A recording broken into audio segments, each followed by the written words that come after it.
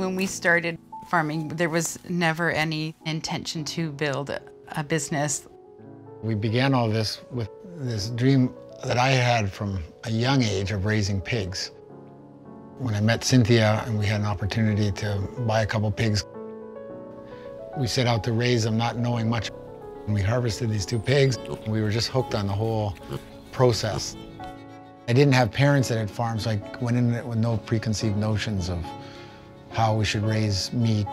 Having young children, we wanted, just like every parent does, to give their kids the best of everything. We wanted to have the cleanest ingredients available. And so we were farming organically before farming organic was even a thing. It was just this natural progression. We're doing it for our family. There's got to be other families that are interested in this as well. We really wanted to provide a choice for other families. We lost our barn in '95 in a barn fire and lost everything we had, animals and everything. We could have just said, this is not for us, this is too much.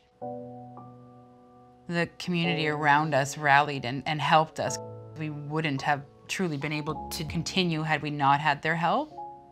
We owe these people to do this. Look how much they believe in us. Milking our family cow, Bessie, is a daily reminder that you really can't rush nature. It's dictated by her and the natural cycle, not by anything I can do. It's a real grounding event. I'm very proud of the fact that our customers are supporting the family farm and our network of ranching families and farmers across the country.